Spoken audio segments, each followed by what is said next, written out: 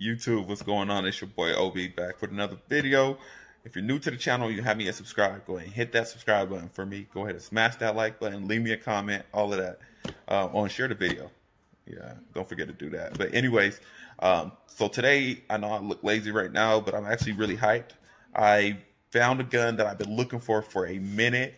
I'm talking about, this is one of my dream revolvers. I've been looking for this gun for a minute. This is actually one of the guns that I would buy used. I wouldn't buy a lot of guns used, but this gun I would actually buy used. So I went to the gun store and just basically looking around, and I seen this gun, and thankfully it wasn't used. It was new old stock, so basically it's new, but they had it for a while. So let me show y'all what it is. Y'all probably already know what it is from the thumbnail. Well, know who's the manufacturer, Smith&Wesson. Well, let me tell y'all, it is a revolver. This is my dream revolver right here. Well, one of my dream revolvers. And this is a super hard to find gun. Like, I'm telling you, you can't find it nowhere. Like, internet, random gun stores, anywhere. Like, it's super hard to find. So, I'm going to give y'all a little close and personal view of it. Show y'all, do a little unboxing for y'all. And yeah, let's get into it. Alright, y'all. So, here it is. Y'all ready for it? Y'all ain't ready for it. Let me go ahead and pop this box open for y'all. Try to do everything one hand. There it is. So y'all already knew it was a revolver. Let's see. Y'all drop y'all guesses in the comments. Let's see if y'all can guess what this is. I mean, y'all can see that it comes in something that usually they come in a little bit longer barrel, so y'all already know it's a stubby. So while y'all guessing that, let me show y'all what it came with. The warranty card, some little tools, a little test fire kit, lock, manual, all the stuff we don't really care about. So let me go ahead and show y'all what it is.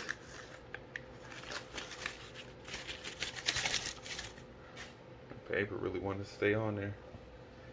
Look at that. 500 Smith&Wesson Magnum snub nose.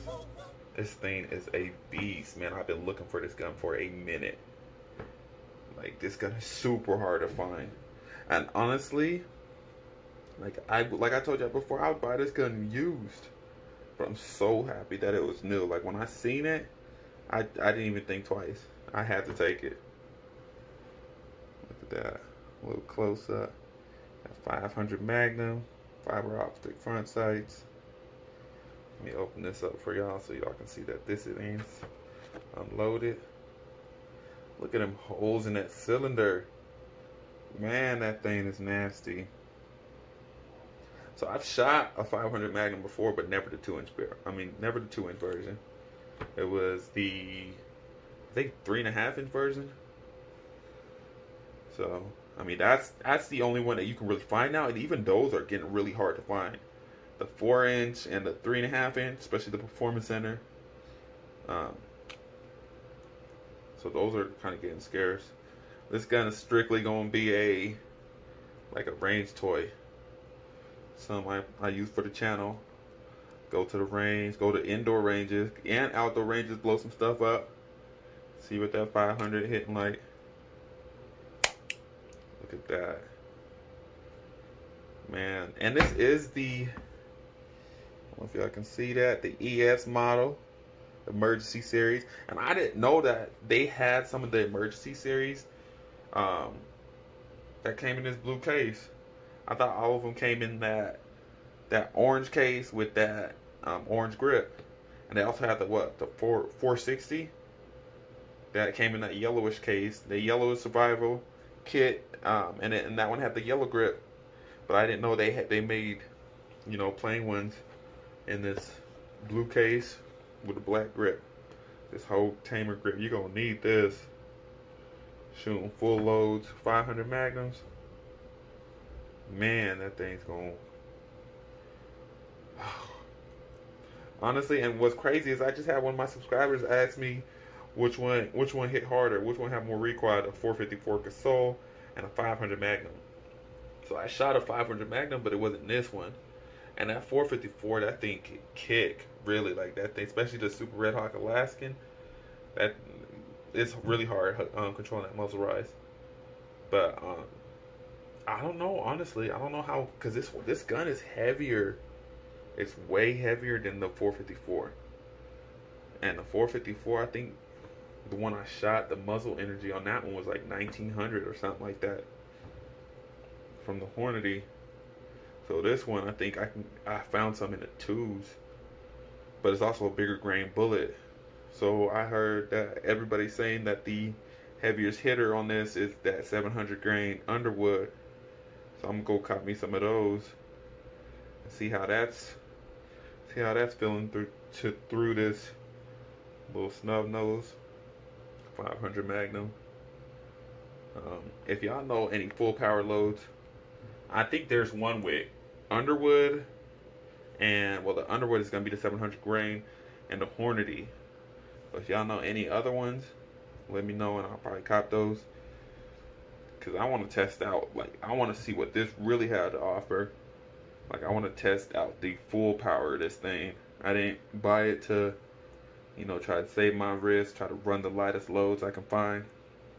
I really want to put this thing through its paces, especially compare it to that 454.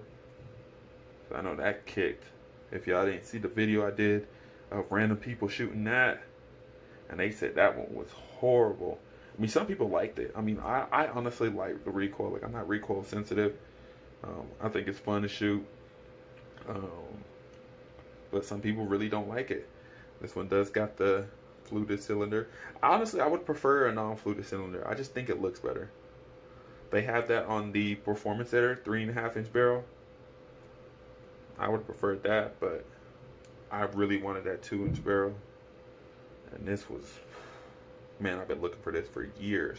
I honestly was about to settle and get that 3.5-inch Performance Center, because that's a really nice one too, especially the one with that has the green grips on it. So let me know what y'all think. If y'all ever shot this before, it's really like this gun. Let me see the test fire. This gun was test fired in 2006. So that dude, I mean, he has a lot of old guns. So like that dude or that store, whatever, had this sitting for a minute. I just can't get over how big those holes are. Like, that don't make any sense.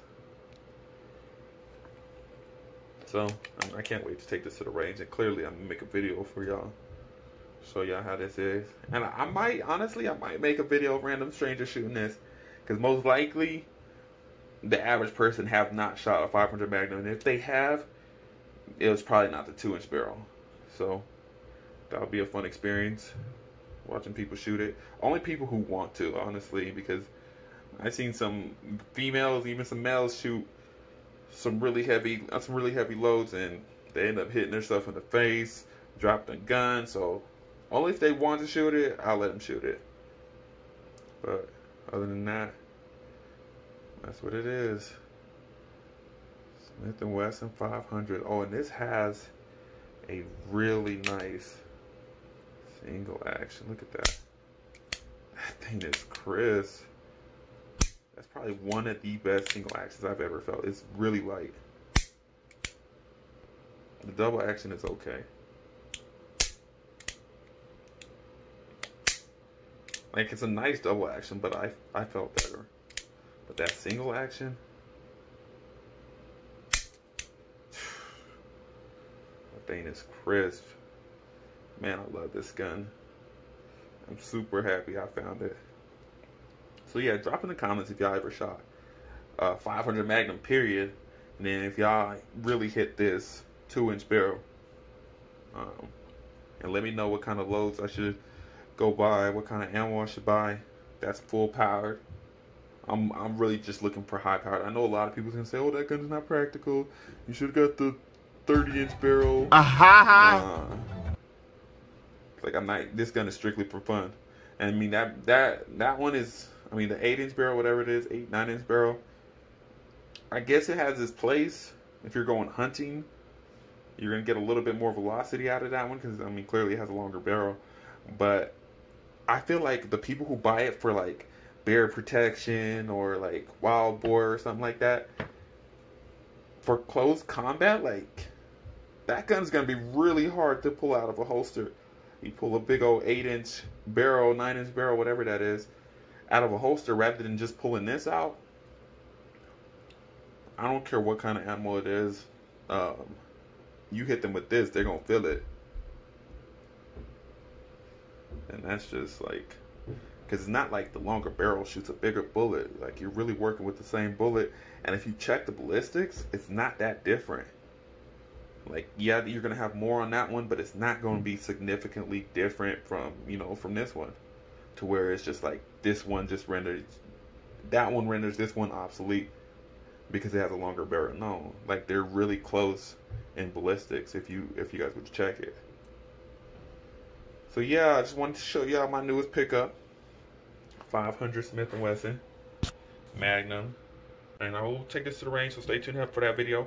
Oh, and as for that giveaway, a lot of people asking me when it's going to be. It's going to be probably at the end of November or the beginning of December.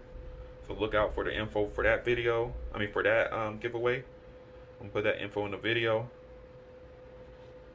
Make sure y'all like, comment, subscribe, and I'll see y'all in the next one.